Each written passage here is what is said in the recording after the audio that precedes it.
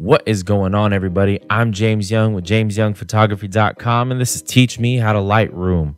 Now, today we're talking about Instagram and its relationship to Lightroom, and really how you can leverage Lightroom before you get to Instagram so your post can already be ready to rock as soon as you get to IG.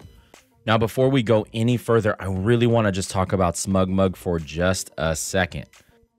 SmugMug is the photo storage solution that I use for my clients to A, store my photos, and for B, to sell prints. Now, the great thing about SmugMug is that regardless if you are a working professional or even if you're a hobbyist, they have packages for you. And the best part of all is that any one of the packages comes right out of the gate with unlimited storage. So I don't know if you're anything like me and you shoot a lot of client work, or perhaps you go on vacation a lot, or whatever the case is, you're gonna rack up a lot of photos.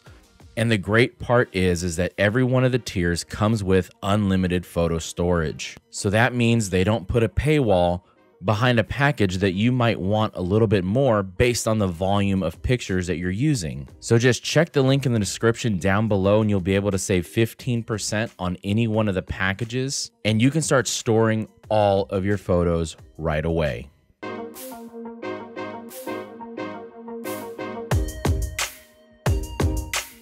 Now check it out. The first tip has to do with your composition. Now, I picked this photo in particular because it's shot in the vertical or portrait orientation. And I get this question all the time. How come when I export and I get ready to post my vertical photo, how come I always have to crop this thing, and why won't Instagram just let me live? And here's why.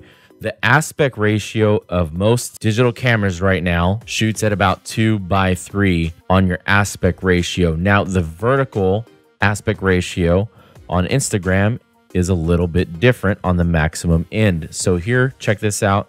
I went to my crop overlay. You can press R on your keyboard if you're feeling perky. Under tool, you see aspect. Here's the original. That's going to be your 2:3. But if you click down here on this drop down, you're going to have a bunch of different options. Now, for vertical, you're going to want to choose 4:5/8:10. This is the aspect ratio for the vertical orientation that Instagram is going to max out at. So then I just recompose my shot real quick, press enter, and now this vertical composition is ready for Instagram. You won't need to crop it once you get into the app. And that is just super crucial because sometimes folks don't leave enough headroom. Sometimes folks have something that they're not anticipating to have to crop out from Instagram, and they end up needing to crop, or they end up doing like the Square app thing, and that's kind of provides just an odd feel for your feed. Now, of course, you can also do this if you wanted to make your aspect ratio that 1:1 or that traditional square look for Instagram. And of course, have it ready for IG before you get to the app, which I think is a huge, huge advantage for a photographer when you're strategizing your post in advance. But I'm just going to go ahead and move this back to the 4:5 because I want to post this as a vertical shot with lots of headroom. And bam, that's about right. I love it. Now, the next tip is about getting it ready for exporting and your export settings. So for exporting, as you probably already know, you just click File, Export. Again, if you're feeling perky, you can press Command-Shift-E on your keyboard, and this is going to give you a bunch of options. Now, I want to talk specifically again about Instagram. Now, image sizing plays kind of a big role when you're dealing with social media, and especially Instagram in particular. So you're gonna wanna resize your long edge or your short edge, depending on how you feel about it, to kind of get yourself close to what Instagram is willing to work with. So if you're using a modern DSLR and it has like 37,000 megapixels and you're dealing with 400 megabyte raw files and you export them as a JPEG and it's like 14 megabytes or whatever, it's overkill for Instagram, and honestly is. And you can totally bring that down. You can see here, I shot this image with a 5D Mark IV 85mm f1.2 And I'm going to severely chop down this image size because there's no reason for me to rock with like a 40 megabyte JPEG file, because Instagram is going to cut down the quality regardless. So here's the image sizing that I use that I find gets me the best results. I click resize the image. There's a drop down here for the long edge. In this scenario, the long edge is the vertical edge. In your landscape photos, the long edge would be your horizontal edge. And I changed this for 1920 just across the board.